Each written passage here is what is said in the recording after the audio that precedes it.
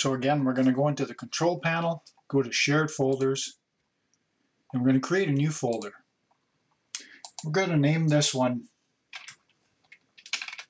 Secure Backup Folder.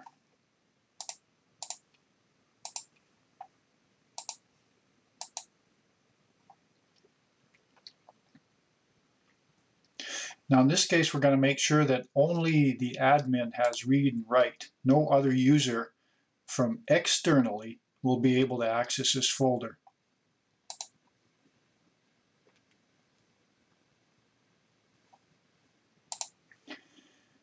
Now on the network, we can see these folders. So we have the network store, and this is the folder where I'm storing my files. The FTP folder that we created earlier to store files backed up using FTP. And now we have secure backup folder. And note here, when I double click on the network store, my computer has access. But if I go on to secure backup folder, note, the system does not have access or credentials to access that one. We're going to configure Hyper Backup to back up everything from network store into secure backup folder. And we're going to do that next. So before we can use Hyper Backup, we need to install it, as it's not installed by default. So I went into the package center and I just did a search with Hyper Backup and it came right up. So I'm going to click install.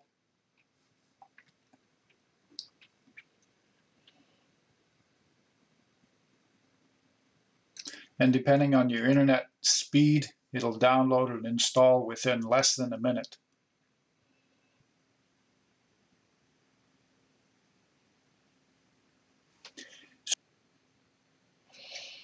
So the option that we want to use here depends on whether we want versioning or not. We're going to keep things simple in this case.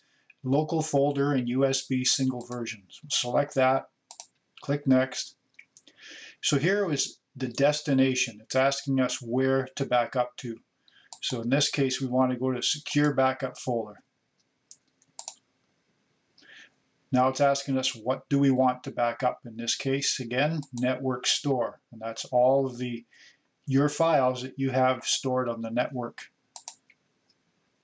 So we don't need any of these two applications to be backed up. And we're going to call this secure folder backup. And there's some options here, and of course enable a schedule would be most appropriate. You wouldn't want to have to log in and back up manually. So we'll just leave it at that, but you'll want to set it to whatever is convenient for your environment. So we can have task notification, so we can have the task notify us by email, for instance, once backup is successfully completed. And the rest is just fine like that. So we'll back up now as a test. And success.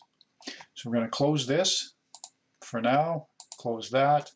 We're going to bring back up our file station. And note in file station here, we'll see secure backup. And we have all of our files backed up here.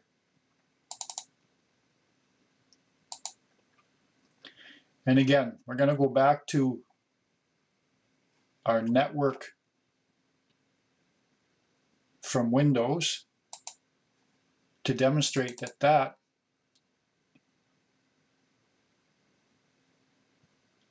is not accessible from your computer, as is the network store. So that's how simple it is to use Hyper Backup on your Synology NAS in order to create a secure backup.